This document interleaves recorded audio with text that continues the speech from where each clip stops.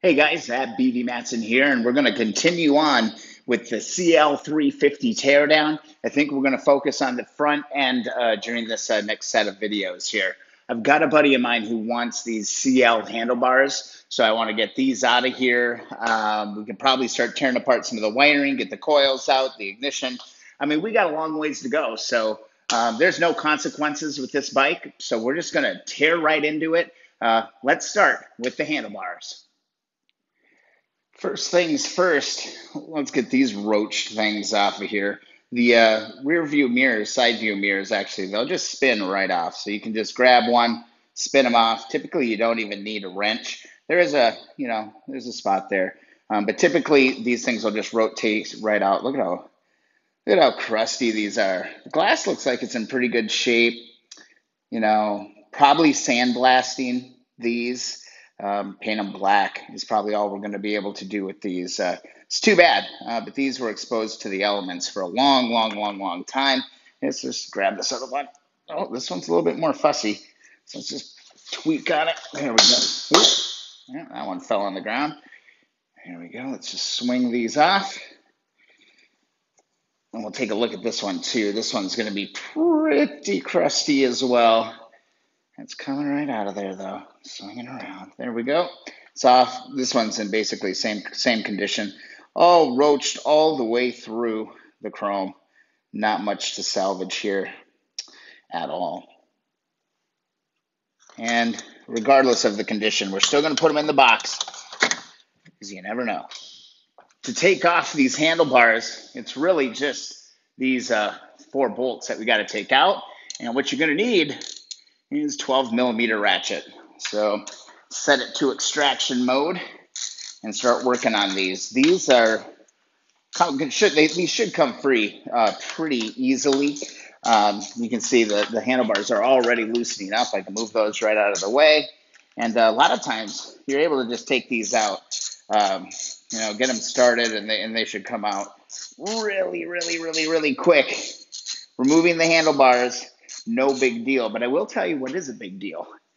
All the wiring that gets stuffed through these handlebars into the different switches on the bike. So that is not easy. I'm not sure if my buddy wants to use these switches or switch them out. So for now, I'm just going to leave it all alone. I'm going to leave all the wiring in place.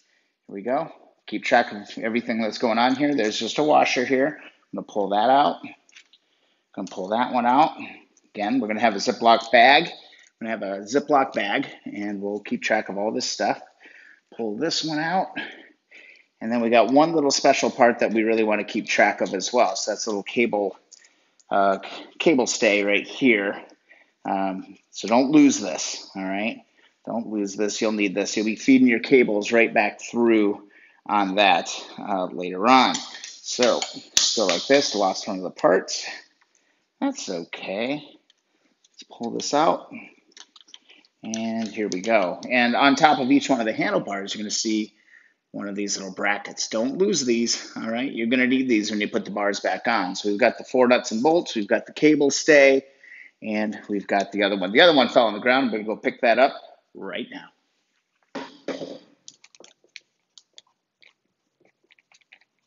Label our bag. Grab our contents. Drop them in the bag. We're going to have these in the future. We can clean all of this stuff. We can actually, use Evapo-Rust to clean some of these up. Use a wire brush, clean them up. We can sandblast and paint the little brackets and everything there. But right now, let's go take the bars off. All right, from here, these bars are going to lift right off. And I tell you what, these CL handlebars aren't in the worst shape. I think that these are actually going to clean up pretty darn good. Still got my throttle cables connected here through the throttle. I'm just going to leave it. I'm just going to leave it for now, okay? No big deal. But we're going to take the bars out. Bike is starting to clean up. We can also just disconnect any additional wiring that's here. Just pull it off. We're going to find a wiring guide later on, and we'll plug it all back together. The handlebars are free. Actually, they're not free. They're for sale. All right, next step, we got to get these the other side of the collars off. And here we go. We got 2 bolts here. Again, they're 12 millimeters. So all you're going to need is a 12 millimeter on this one. Now, I've already noticed I got a little issue that this thing is spinning. So what I like to do is just grab a crescent wrench, fit that along the top edge here, just so you got something to pry against. And then what we're going to do is we're going to try to break these things free. All right, I'm probably going to use the frame here. There we go. Got that to come free. So just kind of work them. Again, this bike is extremely crusty. Don't want to work this aluminum too much. So I'm just going to spin this around. I'm going to strip all of this stuff apart, you know, in the sandblaster. So I'm not too worried about it. It's going to be fine. Now, keep in mind, okay, don't lose the nut that came off. There's going to be one washer, and in this case, there is this ground on the right side. There's this grounding wire. Anybody know what this is? If you know what it is, please tell me. I'm going to put it in the bag. We got documented in the video, so I don't have to worry too much about it. But then this is actually just going to pull right out. So that's what this looks like. This is the other side of the stay. Now, there's some bushings in here that should just drop right out and pull right out. So you also have these 2 little parts right here. So we don't want to lose any of this stuff. Let's hop over to the other side. See if this one's going to be the same deal again. Crescent wrench works great to be able to do this. We don't want to bend any of the other collars or anything here, but let's see if we can get this to break free here. I'm kind of using my opposite hands. This is not ideal, but let's see what we can make happen here. Let's push and pull. Come on, baby. Whew. All right, come on. Let's break free. Free Willy. Drop the socket. Be right back. All right, second verse, same as the first. I just switch sides on the bike here. Drop this in. Come on. Let's see if we can get that to turn. Lock that on. Should be able to go this time. Come on. There we go. Wasn't that bad. It's definitely stiff, though. So I'm actually just going to hold this. And the crescent wrench typically works pretty good to be able to just swing this stuff off of there. So let's tighten that up. Give her some spins. Try not to mar things up too bad. You could put a little rag or something in there. Might be able to just get this off hand tight. Not sure. Oh, yeah. I can just hold it at this point. As long as it doesn't get too crusty here on the bottom end. We'll see. It's a little tight in here, but again, it's all totally doable. Just got to take your time. Don't rush. I mean, one of the cool things about working on these bikes is just, you know, spending some time alone, you know, turning some wrenches. Got to soak up the good times because there are definitely some very frustrating times. There we got it. We're just working this out there. Not lose our nut in our washer. Almost got it. Then we'll have this whole handlebar assembly off. And we can actually start prepping this for cleaning.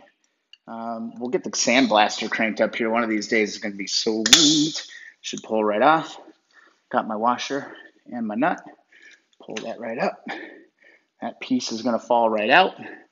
And actually, this one came out with this. So we'll just pull that. There's all of our parts. Let's go put them in the bag. All right, guys, that's how you do it. Take the handlebars off. Look at these sweet CL350 handlebars. I really like the style. I really like the little bar. Reminds me of my first little dirt bike or what were they called? Little BMX bike or whatever. When I was a kid, they had that foam bar on it. But they're really, really cool. Really, really simple. I think we're going to turn our attention to the wiring in the next video. We're going to get this mess all out of here. Again, ultimate goal is to get the motor out and start tearing into that and then refinishing pieces, kind of showing you the whole process of how you make stuff look new again. But the bars are out of the way, so let's keep on trucking. Thanks for watching this very, very simple rudimentary video. But hopefully you found it useful. Maybe you were curious how this worked. I hope it helped you out. If it did help you out, please subscribe to the channel. It means a lot. If I missed a step or did something wrong, leave a comment. I'm happy to have some dialogue with some of you as well. I also post some stuff on Instagram and Twitter occasionally, so you can follow along with some of my other projects at BV Matson on those networks. So I'm going to go make a cup of coffee. I'm going to make some videos tonight. Thanks for watching, and see you in the next one.